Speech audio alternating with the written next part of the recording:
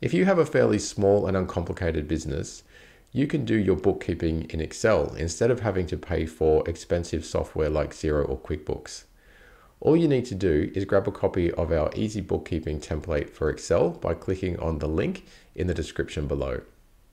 And that's because our template gives you things like sales tax, GST or VAT tracking, flexible start and end dates for your financial periods, up to 10 categories of revenue and 30 categories of expenses, up to 20,000 transaction lines, a monthly and annual income statement, a simple dashboard with a few summary numbers and charts instead of the bloated and confusing dashboards you see on other templates, a summary report you can give your accountant when it's time for them to work out your income tax, and a tax report that you can use to look up the sales tax, VAT or GST numbers for any date range you like. There's also lots of built-in controls and checks to help make sure you enter the right information into each cell and to make sure you don't accidentally delete any important Excel formulas or functions. While you can also come back to this video for instructions whenever you like, the spreadsheet also comes with a comprehensive PDF instruction book that you can download to your device. And as for saving money, you only need to buy this spreadsheet once, and then you can make copies of it and use it as many times as you like over the years, so there's no ongoing costs. So that's a quick overview. Let's go into the template now and have a bit more of a thorough look. Okay, so we're over in the spreadsheet now, and we'll just go through each of the tabs so you can see how easy it is to use this template. We'll start off here on the Business Details tab, and the first thing I'll point out that with this tab and every other tab, you only fill in information in yellow cells. Every other cell is protected, so you won't actually be able to fill in information on any other cells. This saves you from accidentally overwriting or deleting any vital formulas or functions in the template. So on the Business Details tab, all you need to do is just enter in your business name, and that name will just show up on some of the reports you'll see later on. You also need to choose your sales tax name. So I've chosen GST, but you can see there's some other options there, including no tax. And then you can just enter in your tax rate. So I've entered in 10%, but you need to put in whatever the sales tax rate is for your country. And as you can see, that's good to 4 decimal places. The last thing you need to do on this tab is just enter the start date for the financial year in that yellow cell there. And the spreadsheet will automatically work out the end date for that period and also the start date and end date for all of the other periods in your financial year. You can also give a name to each period. So you can see there that I put in the short version of each month, but you can put in whatever you like. You can put the long version, or you could put July 24, for example. And I'll show you how you can do that a little bit later in this video. Okay, so over on the Chart of Accounts tab, as you can see, you can enter up to 10 categories of revenues and 30 categories of expenses.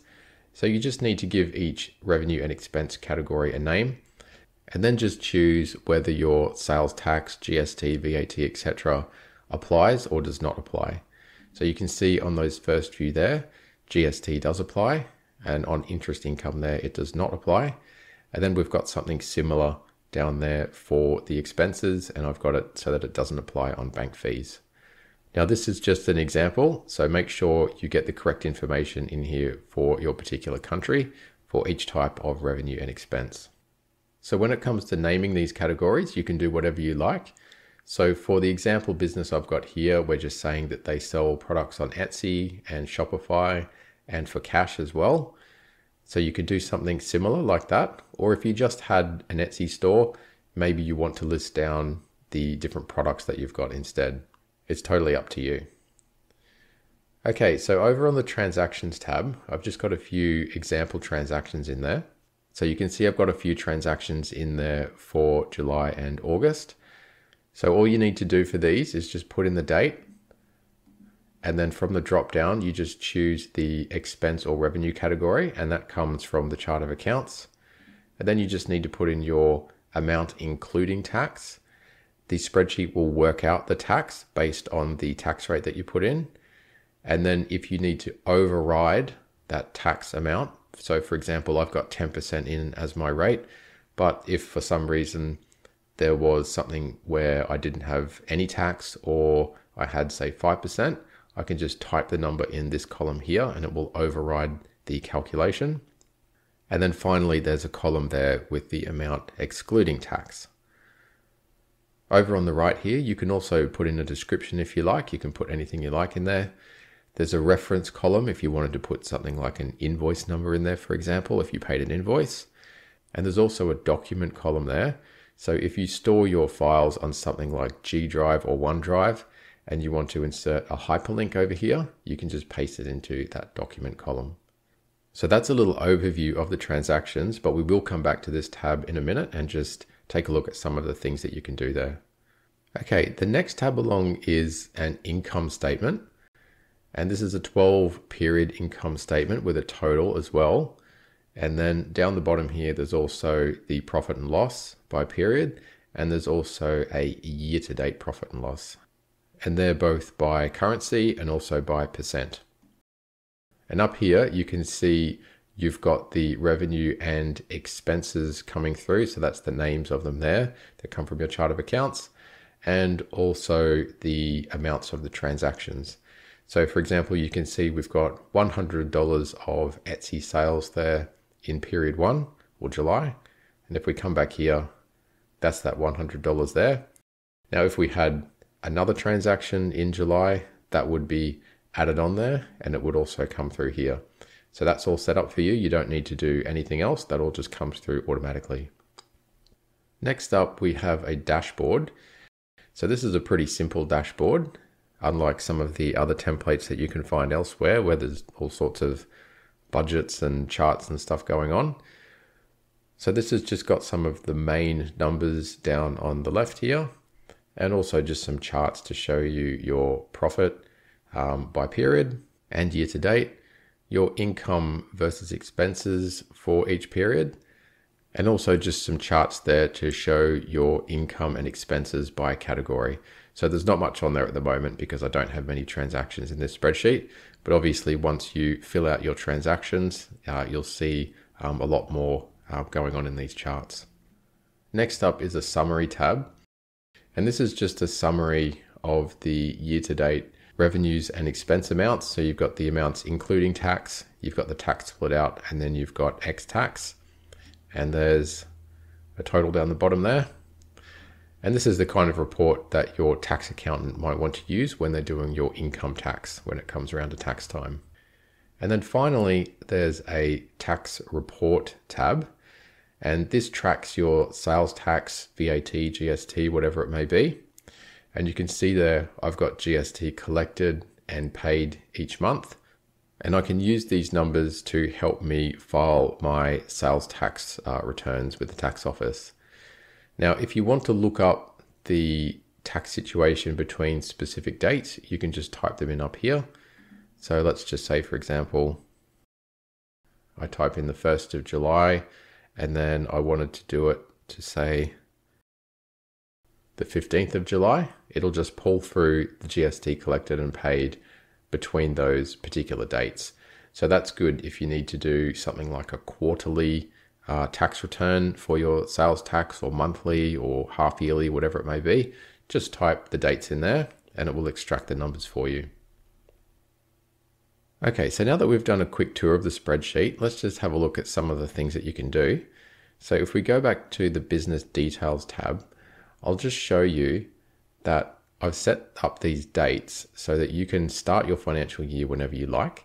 So for example, if your financial year started on the 15th of September, you can just type in that date and then it will work out the rest of the dates for you all the way up to 14th of September next year. So there's a full 12 months in there. Now I'm just going to put that back to the 1st of July. And then I'll just show you that the names that you put here come through over on your income statement along there, and also the tax report along there. So if you wanted to give that a different name, so for example, if I wanted to call that, say, July 24, and then come over to the income statement, that's what would come through there. So if I wanted to change those all to have the month and then the year, I could just go ahead and type it in all the way down here, and that's what will come through to those reports. So I'll just put that back to July for the rest of this example. So next up on the chart of accounts, I'll just show you how you can add a new account. So let's just say we have consulting as an expense. And I'll say that GST does apply to that. We can come over to the transactions tab. And we'll say that we paid for some consulting on the 15th of July. So I'll be able to show you not only how to put this transaction in, but also how to reorder these transactions so that the 15th of July goes back up the list there and it's in chronological order. So all we need to do is just choose consulting from over here. And let's just say it's $200. So we put that in as a minus because it's an expense. Okay, and that's worked out the GST for us. Now, if we come over to the income statement and scroll down a bit, we can see that the consulting fee has come through there. And our profit has reduced down there. So that was $200 more just before. Okay, so if we come back over here, I'll just show you that we have this 15th of July now out of order. So if we wanted to put this all back into order, we can just click on this and then sort oldest to newest. And that transaction on the 15th of July has now gone up there. So you can use that to reorder things, but you can also use it to get rid of gaps. So I'll just show you that. Okay, so let's say on the 8th of August, we pay for some inventory for $100. And then we can come over here and we can see that the inventory expense has come through right there. So that's all good. And now we can just come up here, do this again, oldest to newest, and that's moved it up and remove those gaps. Okay, I'll also just show you that if that was the wrong amount of GST there, we could just put something else in here, whatever the right amount is. So let's just say it's $8 instead, and you can see that that's overridden the $9.09. So we've got $100 minus $8 there is $92, which is the ex-GST amount. All right, a couple of other things. So there's a little bit of built-in error checking here. So over here, our date range is the 1st of July 24 to the 30th of June 25. If we try and enter a date that's out of that range, so I'll try and enter in the 1st of June 24, I get a warning up there saying that I can't do it. Okay, so there's a little bit of error checking there. Also, if you have an amount without a date and without a category name, the spreadsheet won't know how to bring it through to the income statement over here. So what you'll get is an error message up there that will tell you to go through and check your transactions for errors, because you need to have all of that filled out in order for the transaction to flow through. So that's why it highlights in red like that. So if I enter a date in there, you can see that the red is now gone. And if we enter this in here and say it's a Shopify sale, you can see that's gone. The error message is gone. There was an error message up there too, but that's gone now. So everything's back in balance and there's no more error messages. Okay, so that $50 will now flow through over to here. And everything that we've put in the transactions tab is now flowing through to all the other tabs, including the dashboard here, the summary here, and the tax report here. So that's our easy bookkeeping template for Excel.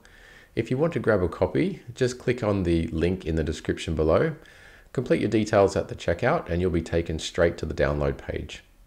If you do grab a copy, I hope it gives you everything you need to be able to do your bookkeeping without paying for expensive software.